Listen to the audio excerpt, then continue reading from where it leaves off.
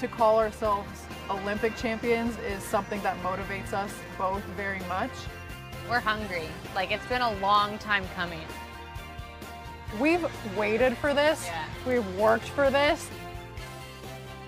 With everything that has happened, we are gonna like storm into Tokyo and just like take no prisoners. Every time the whistle blows, it's a reset. And every time you have the chance to hold the ball in your hands, it's a reset. From now until Tokyo, I need to focus on showing up every day, and enjoying this journey. Basically like runs and jumps on me. The koala was a spontaneous, unconscious reaction by me after we won the gold medal at the Commonwealth Games in Australia. Honestly, at the beginning of the season, if you told me that we would have 3 medals and a gold in Porridge and a bronze in Stade and we're, you know, a top contender here at the World Championships, I wouldn't believe you. But we are here. On the court, I trust completely that when it's crunch time, she's going to be there and she's going to have my back. I think our skills on the court are perfect complements to each other.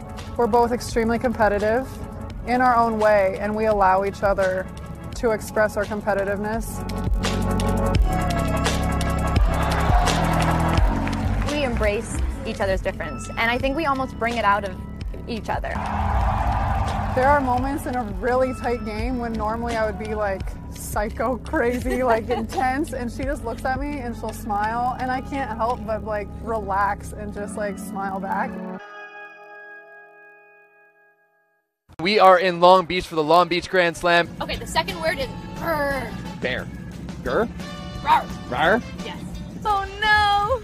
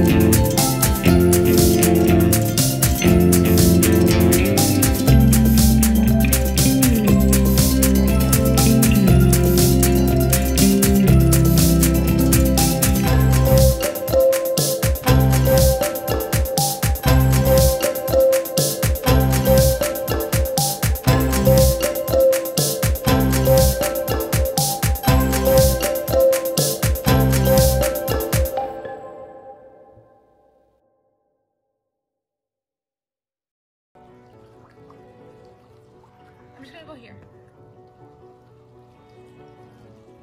It's just too hard. I don't know what to do.